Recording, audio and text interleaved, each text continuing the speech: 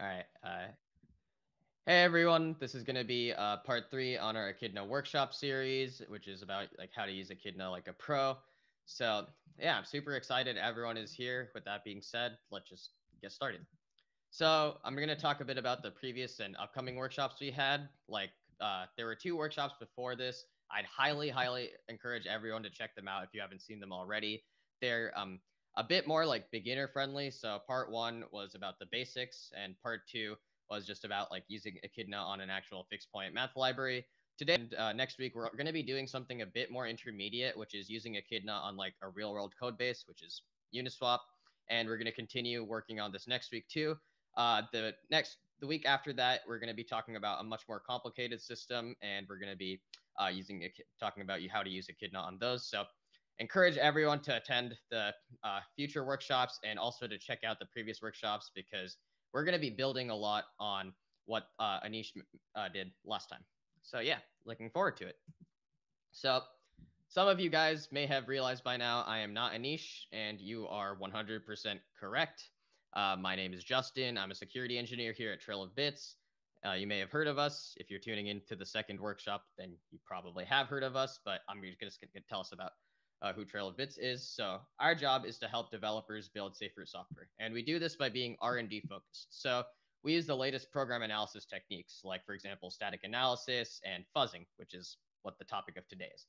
We also have a lot of open source work and a lot of open source tools. So Echidna, obviously an open source tool, but we have things like Slither, Tealer, Amarna, Solci Select, and I'd encourage you, if you guys are interested, to just check them out.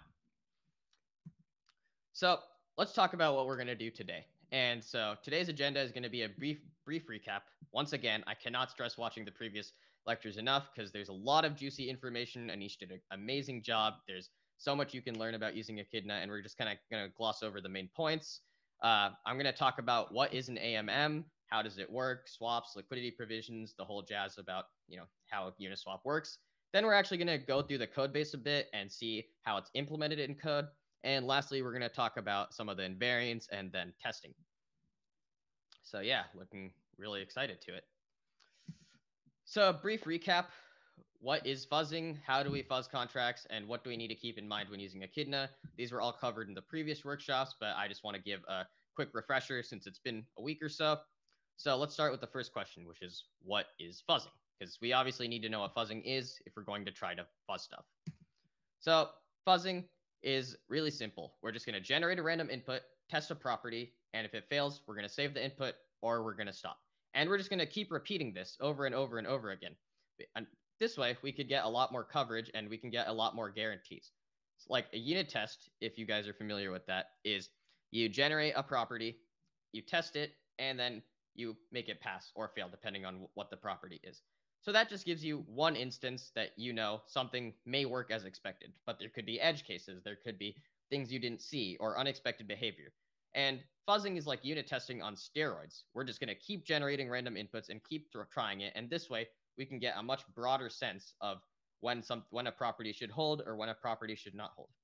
There's something to note between traditional software fuzzing and smart contract fuzzing in particular. So traditional fuzzing is mainly just looking for panics or crashes in a program, while smart contract fuzzing is mainly looking for like assertion violations. So just making sure that a property should hold all the time. So we understand what fuzzing is now. Now we need to know how can we start. So there are 4 steps, and I'll be going over them just really quickly. So the first thing you need to do is identify your invariants and your system properties in plain English. You don't need to go into the low level yet and start thinking about how you would start coding up these properties. You can just reason at a very high level about the system and what it should do. So a really simple example is the ERC20 token, right? There's a total supply and there's a circulating supply. The total supply is the total number of tokens that can ever be minted, and the circulating supply is how many tokens there currently are. So a really easy invariant would be there should never be more tokens than the total supply. So the circulating supply should always be less than or equal to the total supply because you can't have more than the total supply. That's very high level and it's in plain English. So now that we've reasoned about our system in that way, what we can do is we can convert those to code. So we can just have an assertion that circulating supply is always less than or equal to total supply. And once we have our properties in the code, it's time to run Echidna and start testing for bugs. And then the last step is to find bugs, or hopefully not find any bugs, depending on your perspective and what you want. But yeah, that's a very brief introduction on how you would start fuzzing. So one more thing I want to talk about is useful optimizations. And this is something that you should keep in mind, not only when you're using Echidna, but when you're writing a test in general. And it's that tests should have preconditions, actions, and postconditions. So Anish talked about this in depth on the previous workshops, but I'm just going to briefly go over them. Preconditions, we're going to scope the input space and basically create reasonable bounds for our variables. So if you're testing something that's takes in two uint 128s, it's kind of unreasonable to try to test it with a uint 256 because that's not in the bound. In our preconditions, we should also be doing things that should happen before the action. So at a more complicated level, maybe you need to transfer tokens, maybe you need to call a certain function, maybe you need a mint. All of those things should occur before you take the action, and that's why they're preconditions. The actions are what you're testing. It's just the state change or the call or an action, right? It's just something that changes the state of the contract and leads to a new state. And the post conditions are the truths after the action. So let's go back to our ERC20 token example. Let's say we want to test that when minting, you can never mint more than the total supply. So the preconditions would be making sure that we haven't hit the total supply yet. The actions could be minting, and the post condition should be the invariant. It should be that after the mint, there's still less than the total supply, always. So these are basically just the truths after the action. Another thing that is very important, and I cannot stress this enough, is that coverage is your friend. You should be using Echidna with coverage mode enabled. And what coverage is it basically will just show what lines in the code Echidna could reach successfully. And this is really powerful, not only because let's say you want to test something with Echidna and then it fails, then you can go back, look to the code and see, okay, it hit this line and then this line failed and then it failed here. So you know exactly why it failed. But also when we're writing Echidna test, sometimes we make mistakes too. So let's say something is passing and you don't want that false confidence that it passes, but maybe you wrote something wrong. So you can go to the coverage, you can see, oh, it's hitting this line, but it doesn't get any further. So there's something wrong here. And you can edit your test in that way. So Echidna will save coverage in the corpus. And I'd encourage everyone to just check it out and see how it works. We're going to be doing that later today too. So a last thing to talk about in terms of a recap is just internal versus external testing. So internal testing is we're going to use inheritance to test the target system. So as you can see, let's say we want to test a token contract. We can just inherit from it and create a test token, and that has this certain property. So the thing, and Echidna has these three EOAs, 0x10,000, 0x20,000, 0x30,000, and Echidna will just randomly select one of them, and it'll just call the target system directly with one of the addresses. The nice thing about internal testing is it's really easy to set up, and the message.sender is preserved.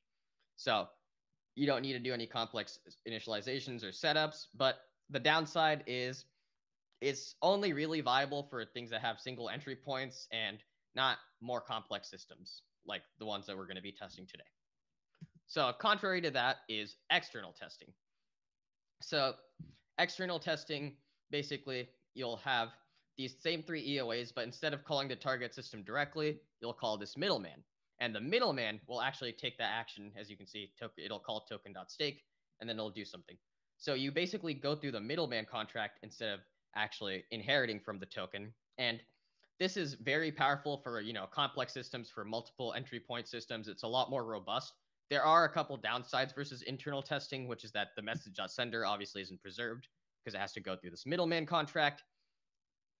And it's just a little bit harder to set up. But in general, when you're dealing with simpler code bases, you can use internal testing. When you're dealing with much more complex code bases, you can use external testing. So I'm going to take a sip of coffee, and if anyone has any questions.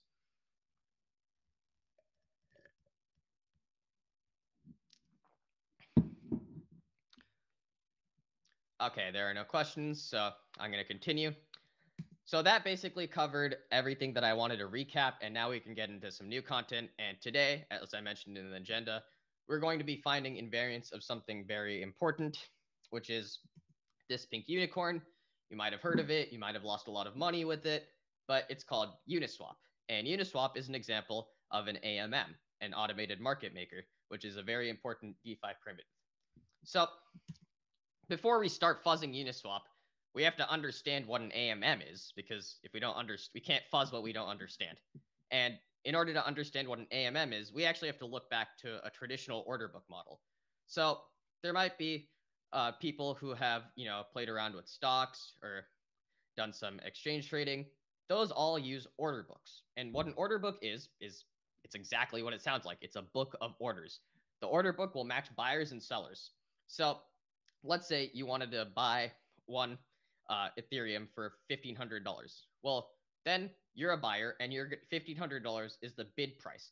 That's the maximum price you'll pay to get one Ethereum. Whether it's fair or not is beyond the scope, but that's the bid price. Someone needs to sell you that Ethereum, right? You can't just click buy and then the Ethereum magically comes up. There needs to be an opposite offer. So the seller will sell at an ask price. Let's say there's a seller who wants to sell you one Ethereum at $1,500. So the buyer's order and the seller's order, they both go into this order book, and the person who adds them is this third party called a market maker. So in our example, they will see there's someone who wants to buy one Ethereum for $1,500. There's someone who wants to sell one Ethereum for $1,500, and then they'll add those to the order book. Then the takers will see, oh, someone wants to buy at $1,500. Someone is selling at $1,500. So they're actually going to execute these orders. So the market takers will then look to the order book, and they will basically just match these buyers and sellers. The bid price, someone wants to buy at a bid price, someone is selling at the ask price. Those prices are the same, and they will just basically match them together, and the order is completed. You can buy one Ethereum for $1,500. Someone can sell one Ethereum to you for $1,500. And this is essentially how traditional finance has worked, ever since the Dutch Stock Exchange. It's been like this for hundreds of years. And now I wanted to pivot and talk about an AMM. So an AMM stands for Automated Market Maker. And in this model, there's no order book. So there's no buyers and sellers. There's not someone, populating an order book to make sure, oh, you want to buy at this price, someone wants to sell at this price. The pricing is just based on the pool's liquidity formula. So the simplest example of that is X times Y equals K, which is Uniswap, what we're going to be talking about today. And the price is actually calculated as a ratio between the two assets. So previously, in an order book, the price was calculated as the bid-ask spread. Someone wants to buy at this price, someone wants to sell at this price, and they kind of just match each other. Here, the pricing is done algorithmically. It's done mathematically. And the core idea is that every time you exchange, so you want to do a swap, you'll keep the pool invariant constant. So if we have X times Y equals K, whenever we're going to swap X for Y or Y for X, that pool invariant K will always stay constant. And this may seem pretty cool, pretty abstract, but an obvious question is, why do we need this AMM model? Why can't we just use an order book? Well, if we're on a blockchain, using an order book is actually really inefficient. So you'd have to keep track of counterparties every time, because you basically need a buyer and you need a seller. So you need to kind of just match them. You have to keep track of all these orders, and that uses storage. And storage costs a lot of gas because it's expensive to store things on chain. So the user experience is actually pretty bad, because let's say you wanted to trade something. Oh, you might have to wait for, a couple hours or whatever until you can find a counterparty. You'd have to, pay a lot of gas to use that. And maybe most importantly, in an order book, you need a centralized third party. You need the market makers and takers to actually add them to the order book. So it's not decentralized. There's no way of knowing, maybe a market maker or taker will censor your order. And because we want decentralization on a blockchain, it's better to use an AMM model. So I'm going to talk about an example of this, because that was pretty abstract, but I just want to know if there are any questions.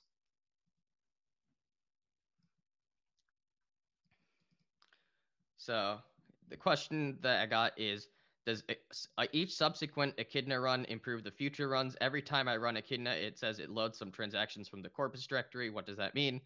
Great question. And the answer is yes. So as I said before, Echidna will store the coverage in corpus, but it'll actually use those like previous corpus runs to basically build new transactions. So let's say when you run the corpus, Echidna will just reproduce the issues that it found previously.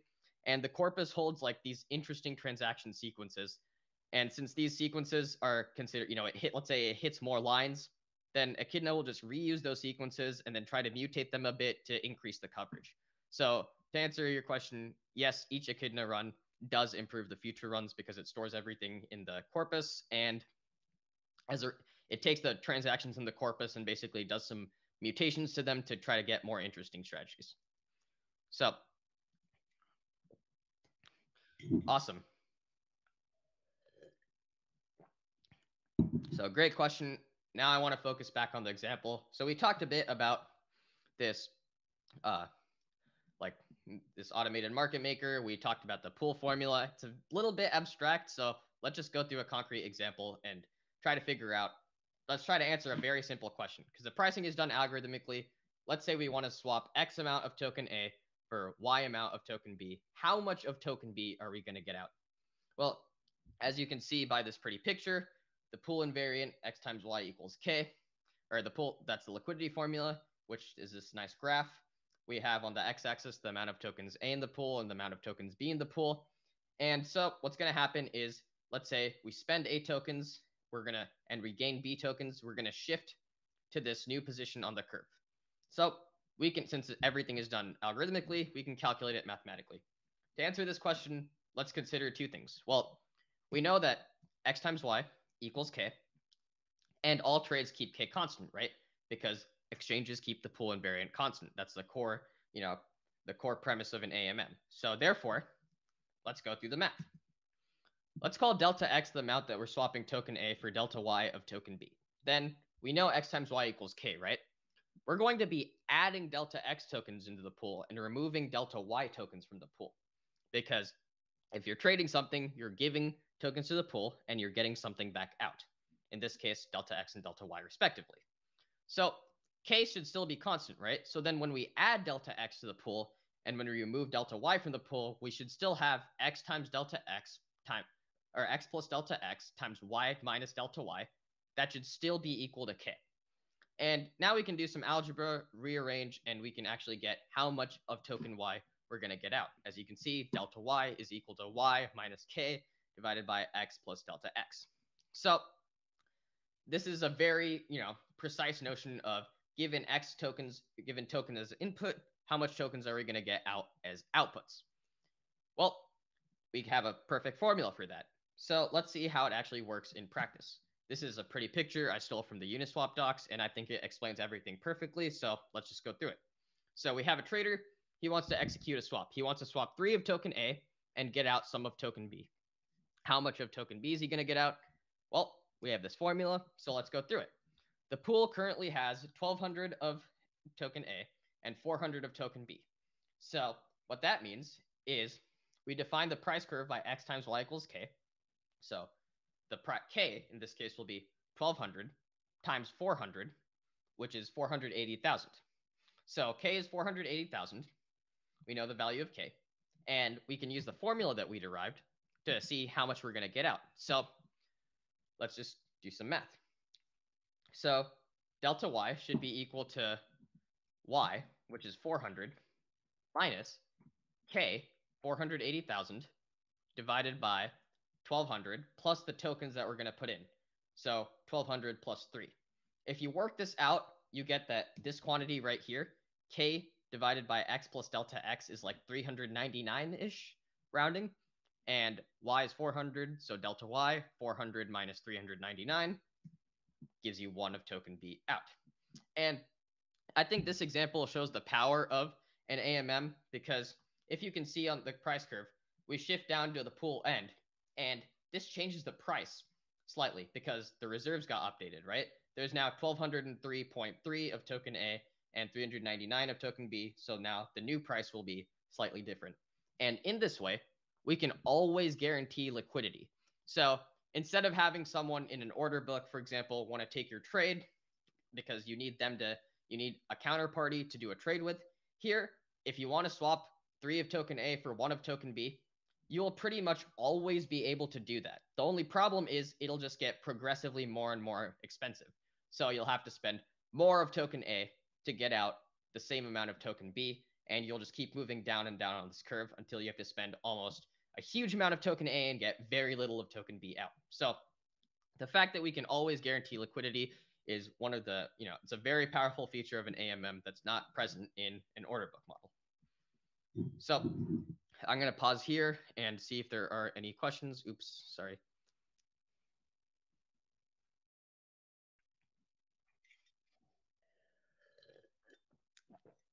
Awesome. So there are no questions. We can move on. So you may be thinking this all works like fine and dandy, but someone had to provide the 1200 and 400 tokens to the pool because they don't just come out of well, okay, I guess they do come out of thin air, but someone has to take the existing ERC20s and put them in the pool. So who does that? The liquidity providers. These are another group of people in the AMM model, and what they do is they provide a ratio of tokens to the pool, and they get minted this special LP token. So if we go back in our previous example, someone had to provide 1200 of token A and 400 of token B originally, right? So those people, they provided 1200 of token A and 400 of token B. That's the ratio. They got minted the special LP token that represents how much liquidity they provided to the pool. And the interesting thing is, if this pool didn't exist, let's say the first person put in 1200 of token A and 400 of token B. What they would do is they would actually set the product, the pool invariant K. And because they set K, they actually set the token price. So since the price is calculated as a ratio between the two assets, if the first person who creates the pool and provides the ratio of the tokens sets the token's price. And then since they provided a ratio of these tokens, they got back the special LP token as a coupon that represents how much liquidity they provided. They can redeem that coupon and get those tokens back. So they'll give back the LP tokens, those tokens will get burned, and then they'll pull the liquidity out of the pool. So we may be asking, well, okay, we can do this, but like, what's the incentive? What's the point? Because this is all, kind of pointless. But in practice, if we go back, see that 0.03% fee?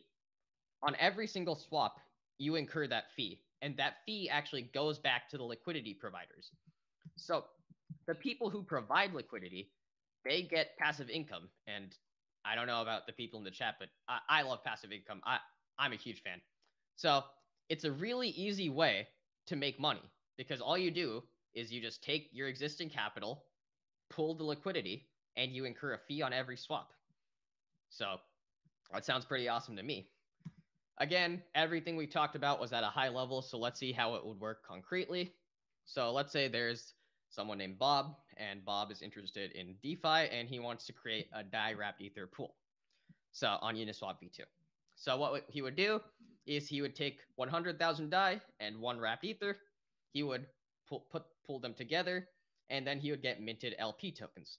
When we dive through the code, you'll see a bit how this works, and you'll see how exactly the tokens get minted. But for now, I'm just going to tell you, since he's the first person to create the pool, he gets minted this, the geometric mean of the two tokens. So in this case, he would get minted 100,000 DAI and times one wrapped Ether, the square root of that, because we're taking the geometric mean. So he would get out 316 DAI wrapped Ether LP tokens. And Bob is encouraged to put up a fair price. What that means by fair price is he's encouraged to put up the real ratio, which unfortunately is not 100,000 DAI per one wrapped Ether. If it was, maybe we'd be watching this from, you'd be watching this from like a yacht or a penthouse. But anyway, if he puts up this ratio of 100,000 DAI and one wrapped Ether, there are arbitrageurs who will basically just buy the more expensive asset and then sell it. And in this way, they will just add more of the expensive asset to the pool until the price actually reaches equilibrium. So in our example, they would basically keep taking out DAI and adding wrapped Ether until the price is roughly the same.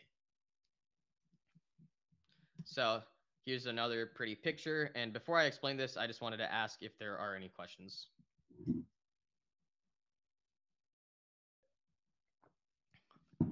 Awesome, no questions. So this picture kind of explains the same liquidity deposit flow. So we have a liquidity provider. They want to deposit 3 of token A for 1 of token B when they're already current liquidity in the pool. So what they're going to get out is they're going to get out a proportion of the pool shares. As you can see, they're going to get out a certain number of pool tokens.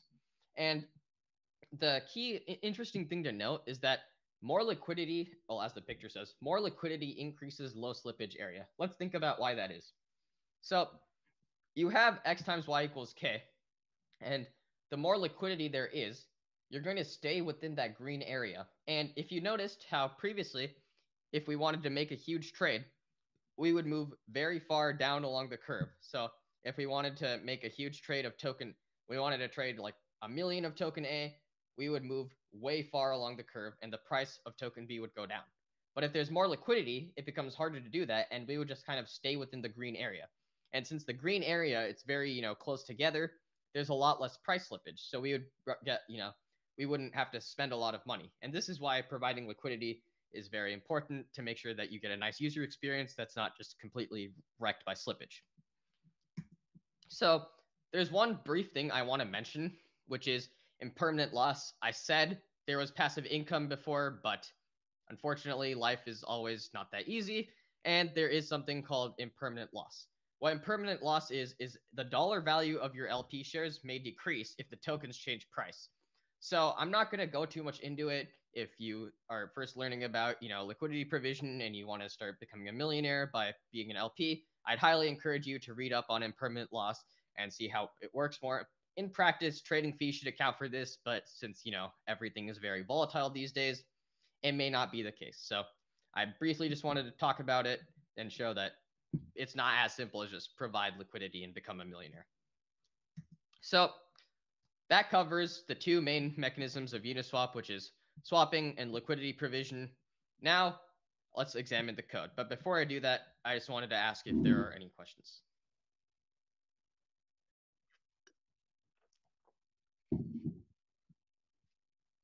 All right, awesome. So let's actually do a dive into the code. So the Uniswap v2 repository has a core and a periphery, and the core is the core. Yeah, brilliant. Okay, that sounded very stupid. But the core is where the main logic of Uniswap resides. So the core contracts. That probably explains it a bit more. It's for something that has like billions of dollars of on-chain value. So it has all these like swaps and liquidity provision. You would think it's complicated. It's actually really not. It's very minimal and very simplistic. Like even in the Uniswap documents, they say it's possibly even brutalist. And I found that pretty funny that something with not that many lines of code and it's not very hard to understand could power like billions and billions of dollars of value. Pretty cool. So the core has two contracts. It has a factory and some pairs. Well, the factory, its job is just to create the pairs. So the pairs actually contain the main logic. The factory will do this by basically creating a unique pair contract for each pool with the create2 opcode, and there's some logic for setting the fees. But the pairs actually have all the real logic. So the pairs represent the liquidity pool. They keep track of the token balances. They're also an ERC20 token, and they contain some of the basic swapping logic. So I want to break down the Uniswap v2 pair. So let's just go through it together. So this is the Uniswap v2 pair contract, and it imports a bunch of libraries they need. We see that there's some constants for the minimum liquidity and the function selector for transferring. We have 3 state variables. We have the address of the factory. We have the address of the token of both tokens, token 0 and token 1, because remember, a pair consists of 2 tokens. So in our example, token 0 could be DAI, token 1 could be wrapped ether. Then we have these 2 variables called the reserves. And these reserves essentially are like Uniswap, the pair's internal accounting for the balances, because there obviously are balance, like, the ERC20 balance of DAI and the ERC20 balance of wrapped ether. But the reserve 0 and reserve 1 represent the internal accounting. Then we have some we have a variable for the timestamp, and these 2 variables for the price 0 cumulative and the price 1 cumulative. I wouldn't worry about those too much. Those are basically for Uni v2 TWAPs. If you're interested, I'd recommend reading the Uniswap documentation, but those aren't the main focus of our testing for now. Then, all right. Oh, it's hard to see. Let me zoom in a bit. All right. Is this slightly better? Okay. So then we have this thing called K-last, and K, if you guys remember, is the pool invariant, and this comment explains it perfectly. it's this reserve times this reserve. So K is always just going to be X times Y, right? It's the product of the two reserves, and that should stay constant. So let's go through the code. Let's continue. So we have this reentrancy guard basically here. It'll just, lock the contract so you can't reenter and then unlock it. A helper function to get the reserves, because if you notice, these are private variables, so there's no getter function generated. Another helper function for safe transferring, nothing too interesting there. We have a couple of events, and then we have the constructor. So as I said, the factory, its job is to create these pairs. So as we can see, the factory will deploy the pair, and in the constructor, we'll set the sender to be the factory.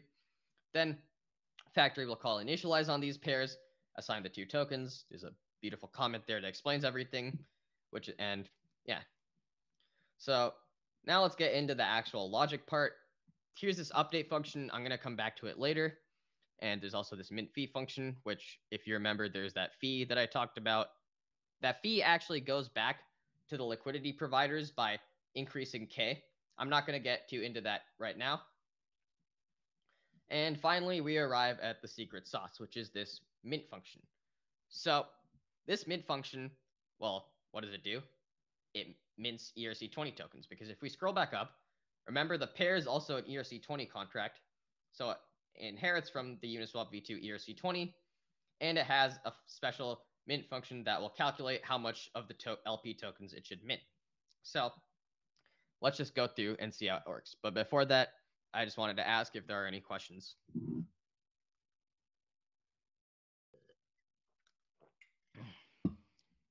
No questions? Sweet. So let's continue. We have this mint function. It will mint to some address. It has the reentrancy guard, and it'll return this liquidity.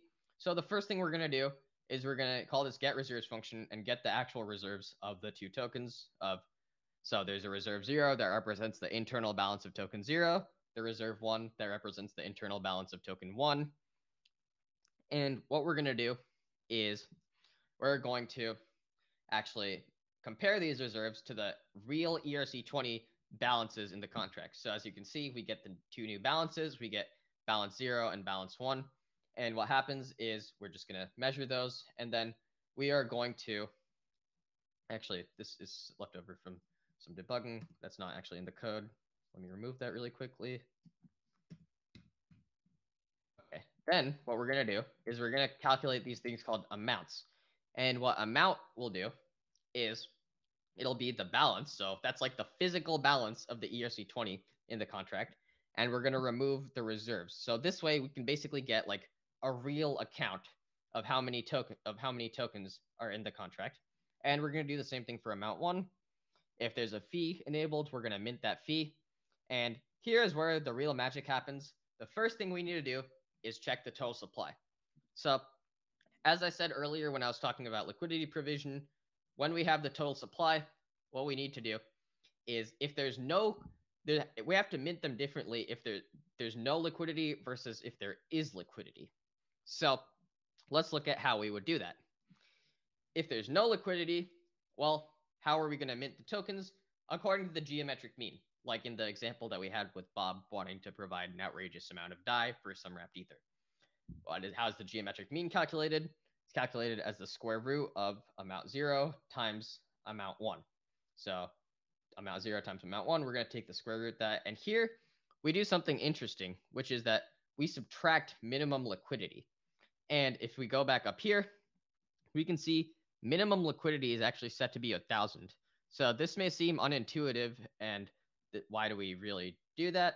There's actually a very good explanation for that, and it's pretty cool. So when we subtract minimum liquidity, this encourages small liquidity providers. Why?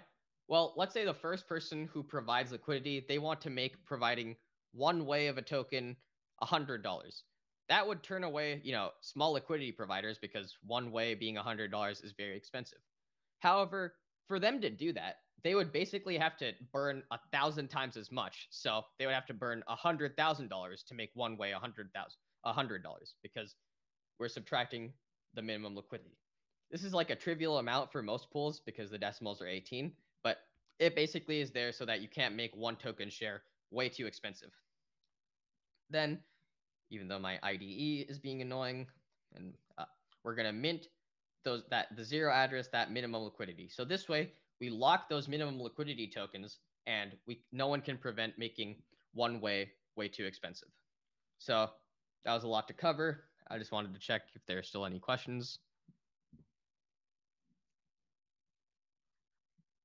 Awesome, no questions.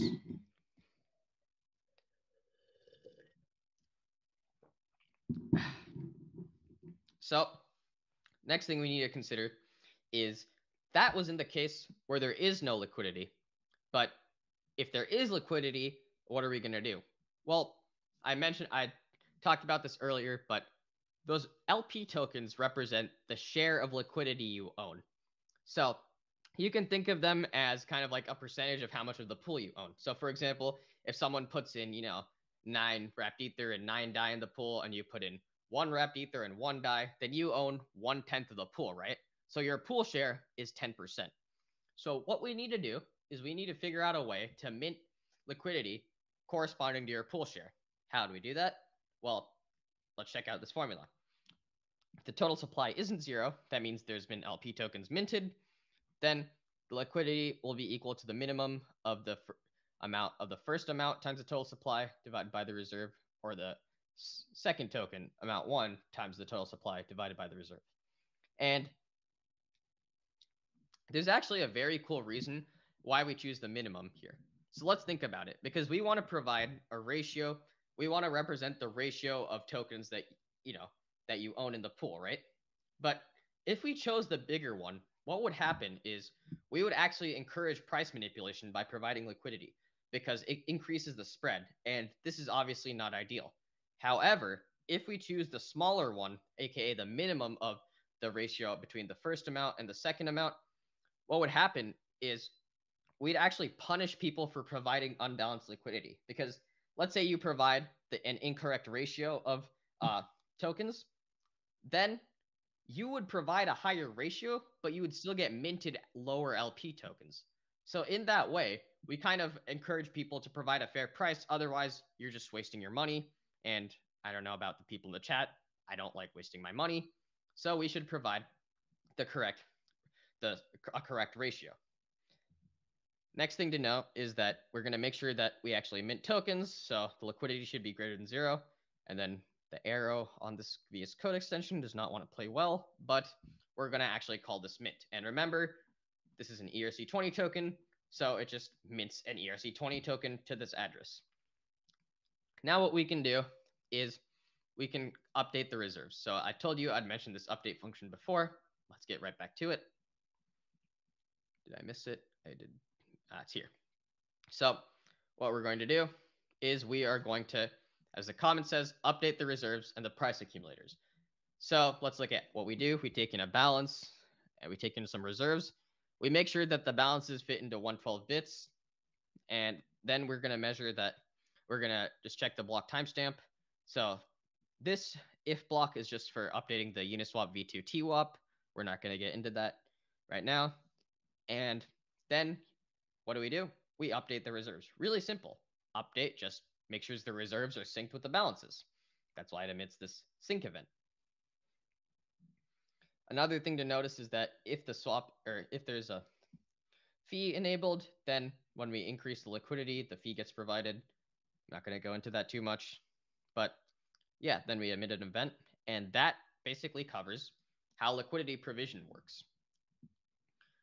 This contract also contains mechanisms for burning liquidity and this low-level swap function, but this is a little bit more in-depth, and I'm going to save that for the next video or next workshop. So that's perfect. Let's go back. There we go. So we understand the pair contract, and we're going to understand the factory in a bit. One thing I wanted to just ask is, are there any questions?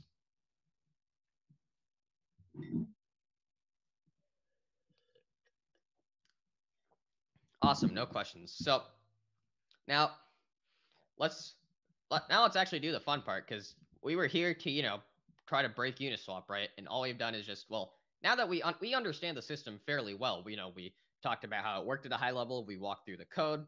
So let's start by finding some invariants.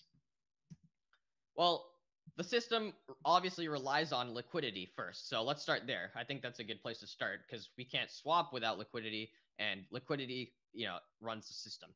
So the first invariant, we can write it in plain English. Providing liquidity should increase the pool invariant. Why? Well, it's simple. X times Y equals K. If X goes up, if Y goes up, K has to go up, right? That should be fairly obvious. But who knows? Maybe there's a bug and billions of dollars of value could be siphoned out. So let's try to find out if there's a bug.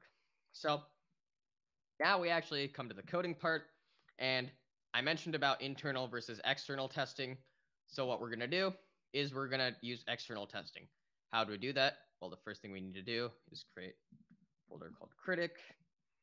Inside that folder, we're going to create something called setup.sol. Oh, this setup contains, as you would guess, the setup. So what are we going to do? Well, same thing we do with any Solidity file. We're going to declare the Solidity version. Then we need to import everything we need. So in this case, we need to import the ERC20, the factory, and the pair. The router is for another time. So let's just do that.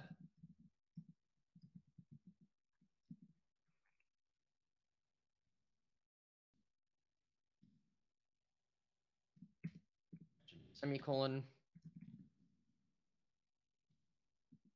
Then we're going to import the factory and the pair. Pretty simple so far. That cannot type.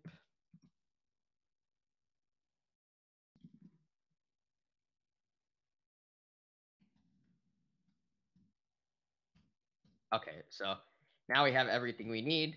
And you might be thinking, well, okay, let's start setting things up. But before that, we're actually going to need like the middleman, kind of like the proxy contract that actually does the external testing. So I'm going to create that really quick.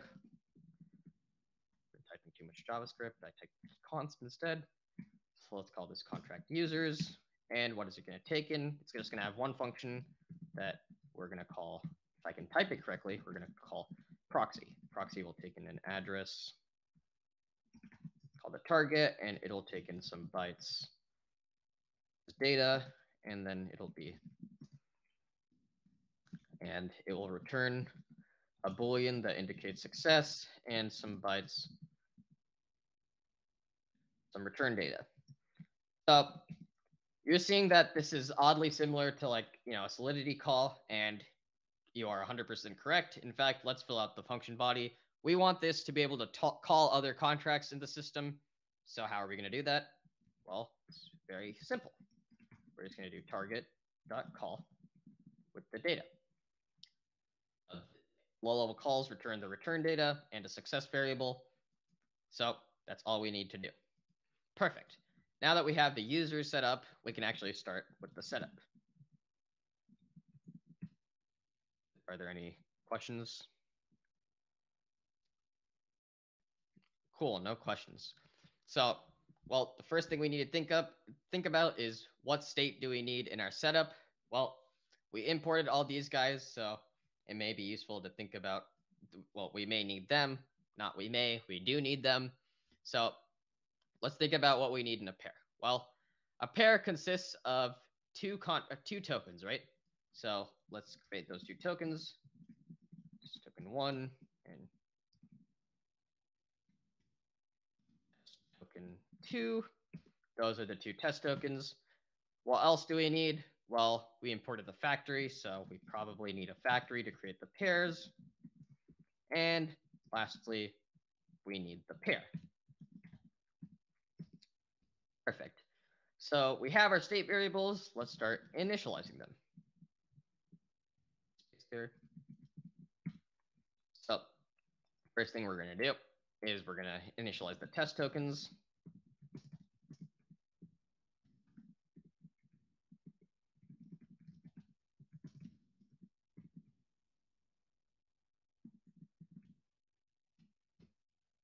Perfect. We have our two test tokens initialized. Then we're going to have to initialize the factory, but we haven't looked at the factory contract yet, so let's just take a look at that.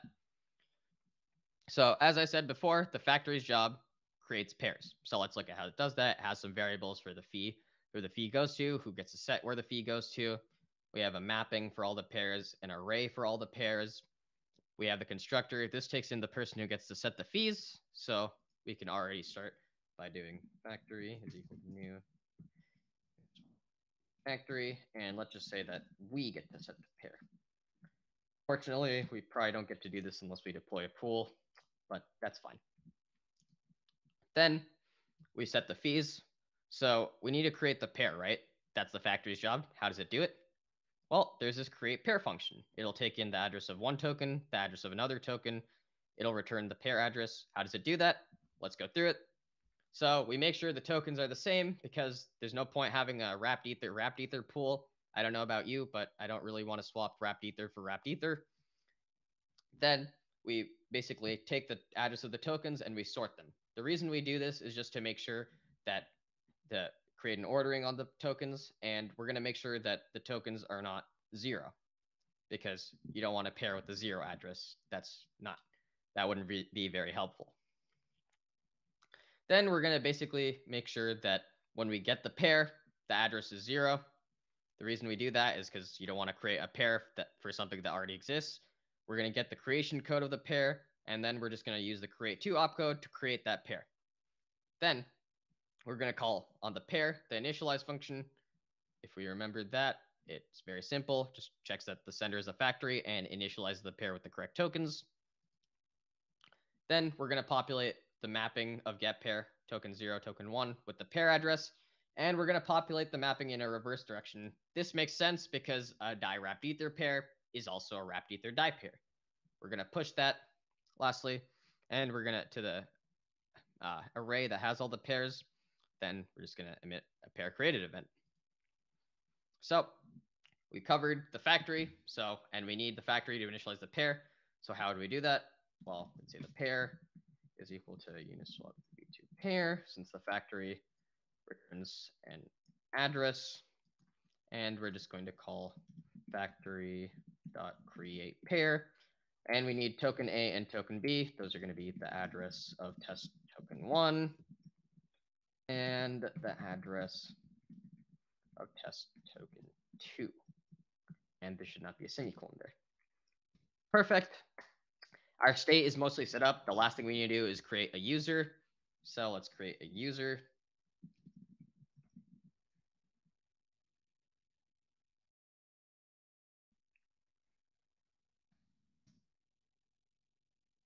And this is just to simulate an EOA, who's going to call the target contract, which is a pair.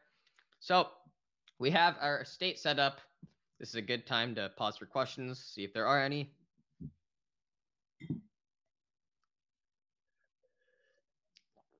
No questions. Awesome. So we have our setup done, more or less. So now you might think we should start testing things, but I'm actually going to create some helper functions here. These will be useful for our preconditions.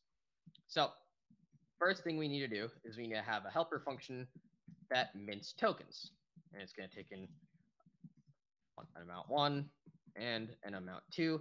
These will be how much of token 0 or token 1 to mint and how much of token 2 to mint. It's going to be internal.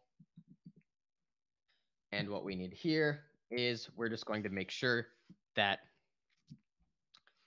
it mints the tokens. How do we mint tokens? Well, I modified that Uniswap v2 ERC20 contract to have this public mint function so we can mint as many tokens as we want. Unfortunately, this is just for testing purposes. It's not in the actual Uniswap like ERC20 code base. Sorry. But let's go ahead and use it.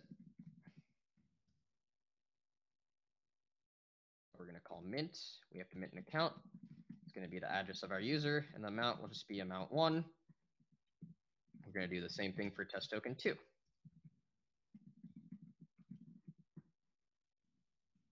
And we have to do one more thing here, which is we just don't want to keep minting people tokens. We only want to make sure if there's no tokens minted, then we will mint tokens, because we're not just going to keep minting more and more tokens on every test. So we can create or on every fuzz run. So let's create a boolean here called completed. And after we're done minting, let's just set completed to be equal to true. Perfect. So that completes one helper function to mint tokens. And then we're going to have another helper function called between. And between does what it sounds like. It asserts something. Well, it doesn't. It makes sure something is between a certain range if it's implemented correctly, which hopefully it is. So it's going to take in a value. It's going to take in a low.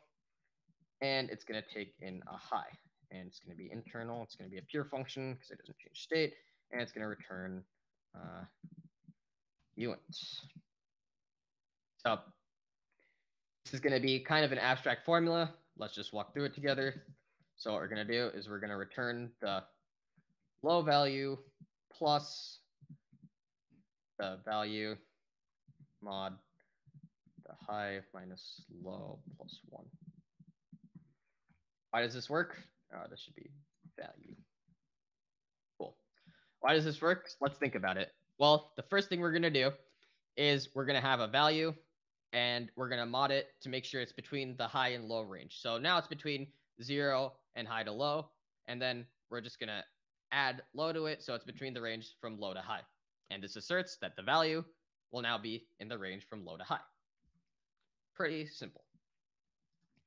So with that being done, our setup is entirely done. I'm going to see if there are any questions.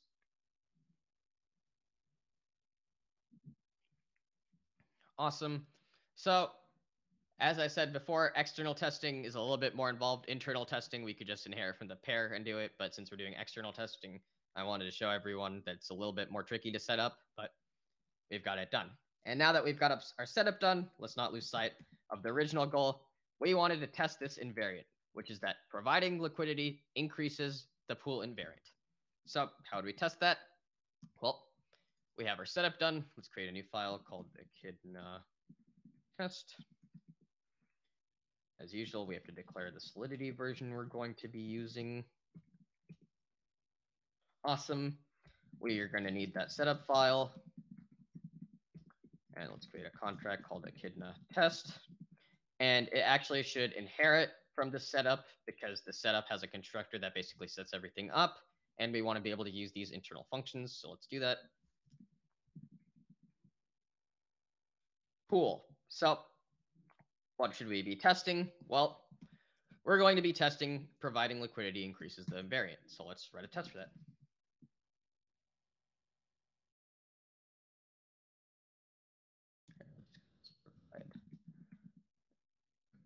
Sorry, I don't know why. Let's just call this test provide liquidity.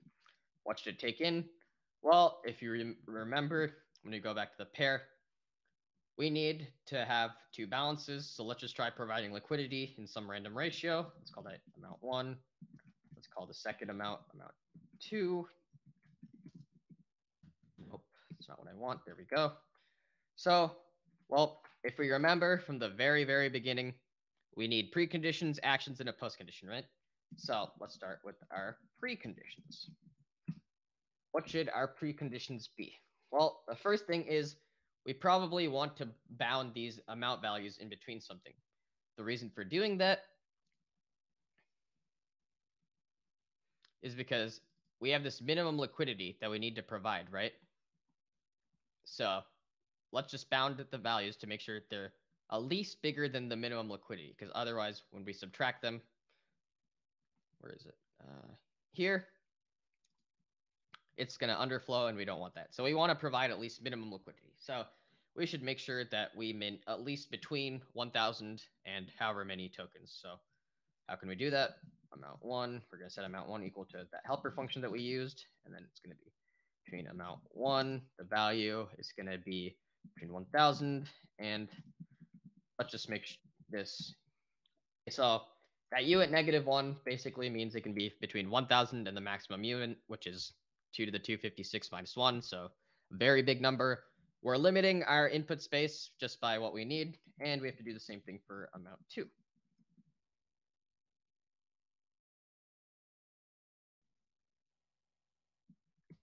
Perfect.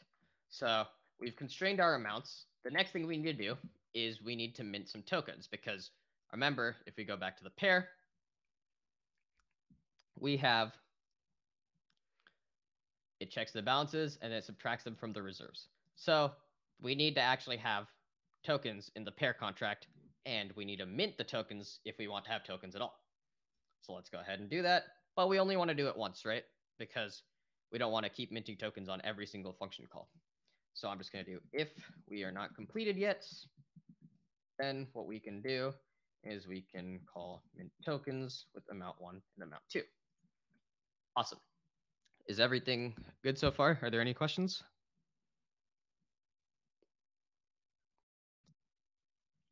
Awesome, no questions. I'm going to take a sip of coffee.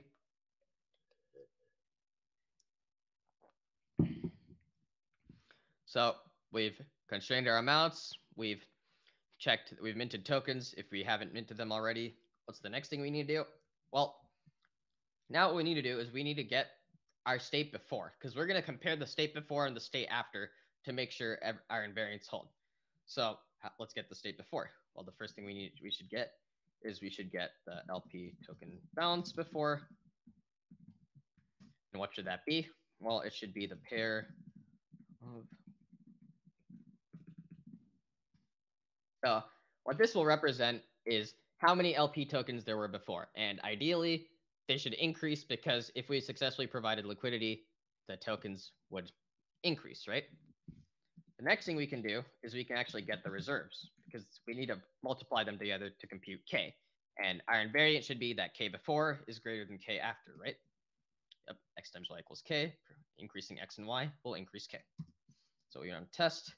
How do we do that? Well, we have, let's call this reserve 1 before. Let's call this reserve 2 before. Or actually, I'll just make this for consistency with the Uniswap pair. Let's call this guy reserve 0 before. Let's call this guy reserve 1 before. And we need a comma here. And how are we going to get these reserves? Well, there's a helpful function in the pair called get reserves. Awesome. Lastly, what we need to do is we need to compute K. So I'll just call this K before, and that should be equal to reserve 0 before times reserve 1 before. So the astute viewer may have realized, wait a minute, we're with solidity 0.6. You get these two uints and you multiply them. That could create an overflow. Well, I would say you're right, but if we go back to the pair, these reserves are both uint 112s. So what's going to happen is if we multiply them together, we have a uint 112 times another uint 112. That's going to be uint 224, and 224 is less than 256. So these guys will fit in with uint 256. So there's no risk of any overflow here. Perfect. Now we have our state before. What we need to do now is actually transfer the tokens. So this is still in a precondition because we haven't executed what we want to test yet, but let's go ahead and transfer the tokens. So I'm going to call this bool success. I don't really care about return data for now. If you I want to type equals, please. Okay, there we go. And how are we going to do this? Well, we have that user. We have this proxy function. So we need to provide a target and some data. So the address that we want to call is we want to call the test token, address of test token 1. And on that test token, we want to call the transfer function. So let's go ahead and pick that as our data. We're going to use API encoded selector. The selector will be test token 1.transfer. Nope, that's not what I wanted. Selector. And the argument is going to be, well, we need an address and we need an amount, right?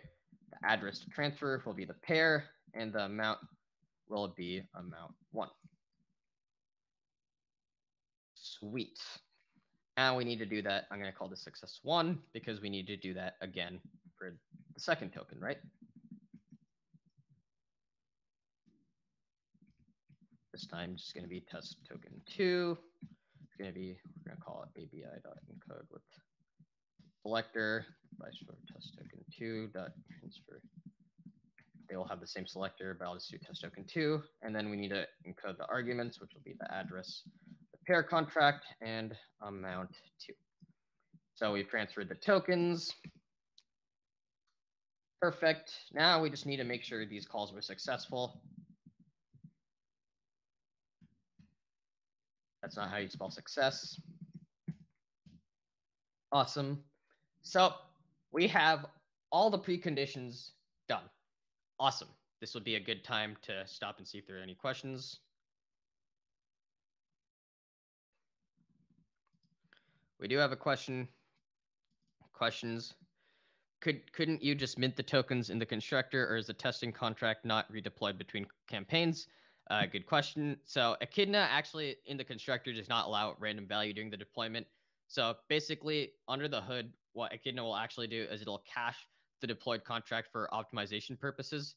So if we wanted to call like mint tokens in the constructor here, what would happen is it would actually like mint a fixed amount, and we don't really want to mint a fixed amount because then we're just using Echidna as like a unit tester. There's no point in that. So yeah, that's why we have to make an internal function and then mint it on every call. I hope that answers your question. All right, so that being said, let's continue. So these represent all of our preconditions, and now we can get on to writing the actual action. What should the action do? Well, we'll take in boolean called success3, and we're going to use the same user.proxy style. This time, though, we actually want to test something on the pair, right? So we're going to have to call the pair address, and we're going to provide some data. So we need to provide the function selector and the argument. So the function selector, remember I modified this uniswap v2 erc20 to have this mint function. So if we just did what we did before here, where you could just call testToken.transfer or testToken.mint, it'll get confused because there's this mint function and there's also, where is it? This mint function here. So I'm actually just going to calculate the function selector myself. It's pretty simple. It's just going to be the first 4 bytes of the kekak hash of mint, and then the variable it takes in. Sweet. And the next thing we need to do is provide the arguments. What should the arguments be? Well, it should just be the who we're going to mint to. So they should just be the address of the user. Oh, this is going to be the success call. Or this is going to be the proxy call. It returns a success variable, and that's the action. So now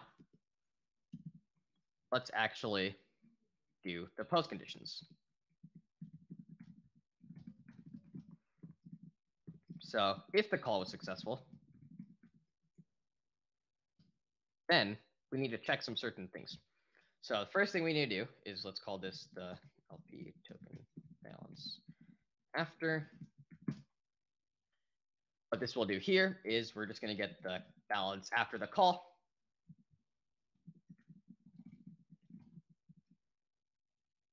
Then we're just going to get the reserves, the current reserves after they were updated. So let's go ahead and do unit reserve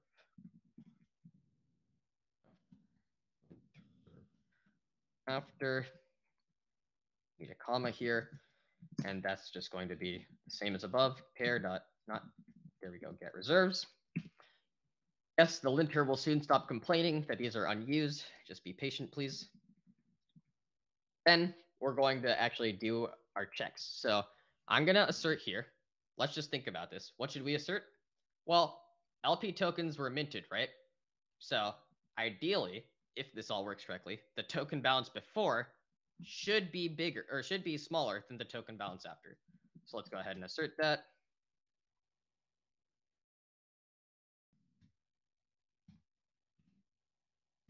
What else should we assert? Well, first we need to compute the K after, so let's just do that.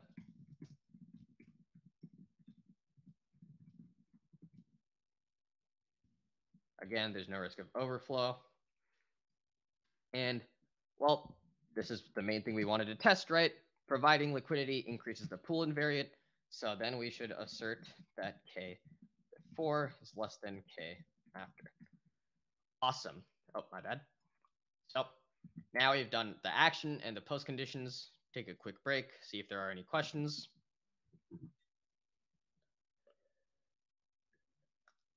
No questions. Sweet. I'm going to continue. And so our provide liquidity test is, or our provide liquidity test is pretty much done. We have the preconditions, we have the action, we have the post conditions. Assuming I did not mess up somewhere, let's see how it works. First thing is, remember we need a config file when we use Echidna, so I can create config.yaml, not camel. And since I had these assertions here, I'm going to use Echidna in assertion mode. So let's just specify test mode should be assertion. Let's specify if we need a corpus. Remember, coverage is your friend, so please enable this. Also help us debug. This is just how many transactions I want to go before Echidna starts. Let's just call that 25. And then the test limit is how many runs I want to do. For this example, I'm going to do 10,000 runs, but you can modify this depending on how many runs you feel comfortable with. Maybe a million will, obviously give you more certainty because million is bigger than 10,000, as far as I'm aware. Then now we have a config file. We have everything set up. So let's go ahead and open the terminal. And let's go into part 3. And let's run this command. So Echidna test, we're going to run it from the root directory. We're going to pick that contract, and we're going to set this as our config file. To enter, let's analyze the contract. So seems to be going well so far. Let's take a look. This is a perfect time to pause if anyone has any questions.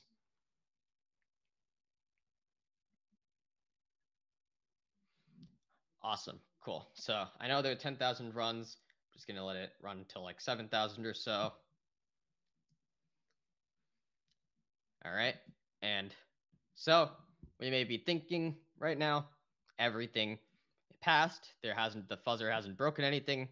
But remember, coverage is your friend. Let's go ahead and check the coverage.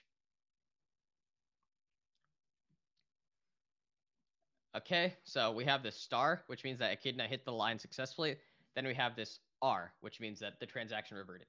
So if we have a star and reverts bubble up, so as we can imagine, the fuzzer probably got stuck at this line because we wanted to make sure that the call was successful. So the fuzzer got stuck here and the reverts bubbled all the way up. But it could hit this line successfully. It could hit the call successfully. And let's look at the post conditions. It seems as though all of them held. That's pretty good. So we can have some certainty here that in the 10,000 or so test cases we tried, that Echidna with this invariant should hold. LP tokens were minted correctly, and the K before is less than the K after. So providing liquidity did in fact increase the pool invariant. But let's go back and let's just have some fun and see if we comment out this line and introduce a bug. Let's see if Echidna is really worth its merit, and it'll find it. Let's try to rerun it. As you can see, it loaded 3 transactions from the coverage. Let's pull it up. So far, so well. Things are going fine. This is another time to ask if there are any questions.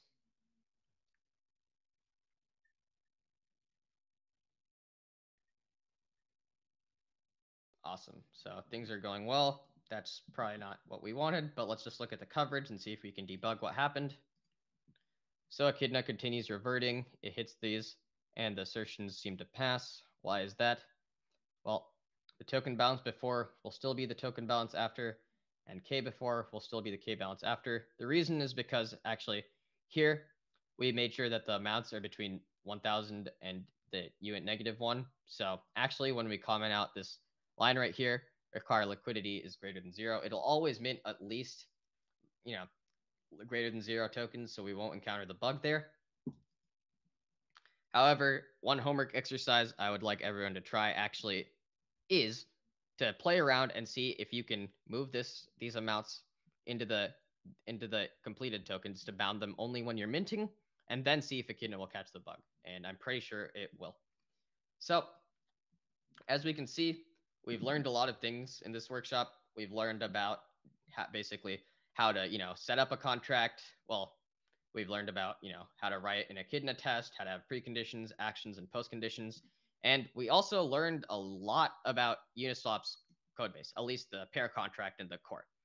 So that being said, we tested this invariant and it did work. And I'm going to assign everyone some homework if they're up for it. So your homework, I'm going to push this to GitHub. You can use it as like a setup template. And what I want is I want everyone to think of more invariants and then write their own tests. And you can actually make PRs. And we're going to check them later and see, oh, this is an interesting test. Let's see if it works. Or, oh, like this, like, and we're going to give feedback on those. So yeah, I'm going to push this code up to GitHub and it's going to be awesome. Encourage everyone to try. Just even if you don't want to commit a PR, just clone the repo locally and just try to have some fun. Try to write some tests. And yeah, perfect. So there's going to be another workshop next week. I'm going to talk a bit about some more complex invariants. We're going to revisit that swap function because right now we just managed to provide liquidity. It's not really that interesting, but now that we've got everything set up, we understand Uniswap, we can just jump right into how the swap function works. We can just jump right into swap invariants, and we can just talk about, maybe how would we use the router? How would we simulate some end-to-end tests? So yeah, encourage everyone to, attend that workshop. It's going to be a lot of fun. I hope everyone enjoyed this one. And also, one last thing is I'd encourage everyone to watch the previous workshops if they haven't already. I know I've said that a bunch, but they would help make you understand. If you got confused when I was writing some of the setup or some of the Echidna stuff, it would help make that a lot clearer. So yeah, thank you everyone for attending. And oh, there's a question. 1 second. Let me just check the questions really quick. How many runs do you do on an actual audit? That generally depends. Like when we first want to fuzz something, we just keep it kind of small because as you can see, sometimes we make a mistake. Sometimes we, there's, we want to understand the system a bit more. And that way, if we keep the run small, we can just iterate quickly. And once we kind of understand the system well, once we have like more fuzz tests written out, and once like pretty much everything is completed, like we've tested all the properties we want in the system, then we increase the test limit, and that way we can get a lot more coverage. So I would say at the beginning, we just make sure we just keep it kind of small, just make sure because we can iterate very quickly on that. And yeah, I hope that answers your question. But besides that, thank you everyone for attending and looking forward to coming back next week and working on even more properties.